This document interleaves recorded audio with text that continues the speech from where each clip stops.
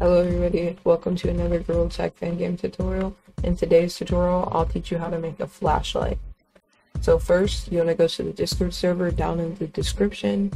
Then you want to download all the scripts that are here. Next, you want to open up Gorilla Rig, Gorilla Player, then Main Camera, and go Create, Light, Spotlight, and call this Flashlight. Then you want to turn on gizmos, which is this little circle right here. And you'll see a little spotlight right there. And you can move it and the spotlight will move.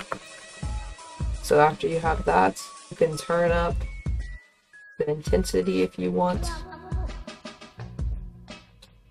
You can turn up the range if you want.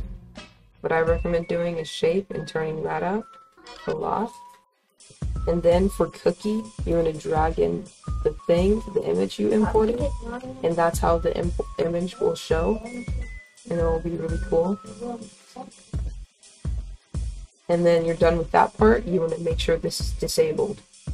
Next, you can turn off gizmos, then you're going to go create 3D object, and then a cube.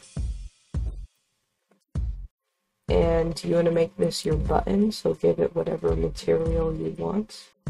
You want there to be two of them. So then you can click on both of them, make sure is trigger is on for the green one or your enable one. You want to click add component, add the enable _2, and then that is going to enable the flashlight, so drag that in. And then for your red one, you want to add the disable, and then drag in your flashlight, and that will disable the flashlight. So now when you're loading your game, whenever it collides with this green one, the flashlight will be enabled, and then whenever it collides with the red one will be enabled. And you can also turn off the mesh renderer so it can be like hiding, and it will enable automatically. So that's how you add a flashlight to your Gorilla Tag fan game. Thank you for watching.